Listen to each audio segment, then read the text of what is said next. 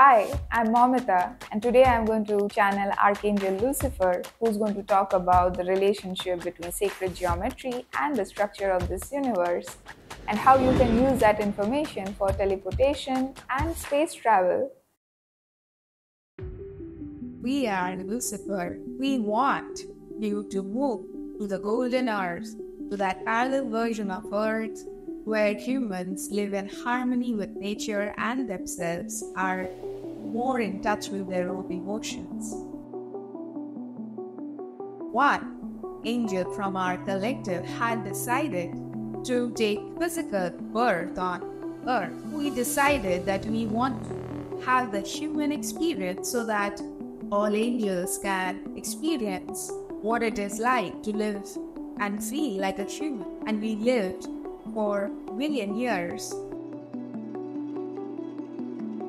Everything in this universe is made up of consciousness. So does the sun and the other planets, so does the universe itself, solar system, Milky Way, the galaxies, each have their own consciousness. The sacred geometries like flower of life or Megatron's cube, these are representative of DNAs of certain beings that exist in this universe.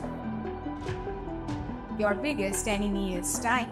You cannot travel as humans in a spacecraft to the other corner of the universe because by the time you reach, your crew will be dead. All things that have come to existence came from the center of the torus of the biggest black hole of this universe.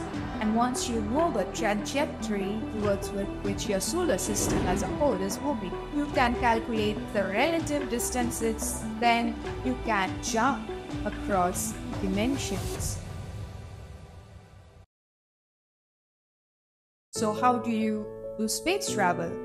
You can do so by understanding how you're teleporting all the time. What you are doing is simply teleporting into different versions of you, different static frames of your 3D energetic bodies.